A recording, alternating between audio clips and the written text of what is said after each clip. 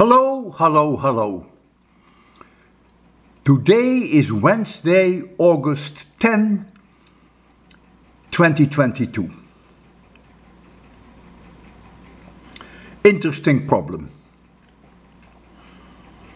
When we derive the electric field between a parallel plate capacitor,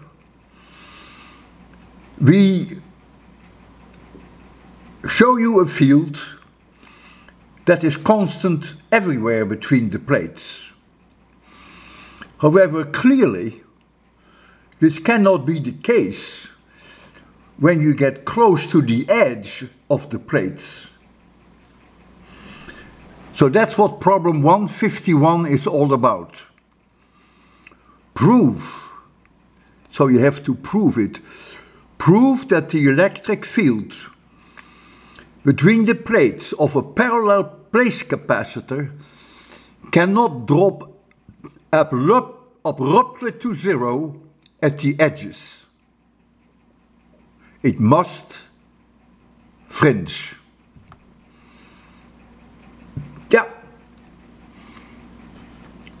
Remember, physics is not just about equations. It's about concepts. And this is a concept. But of course you may need Maxwell's equations to prove this, but that's a different matter. Alright, have a nice day and take care. This is probably, could well be a high school problem.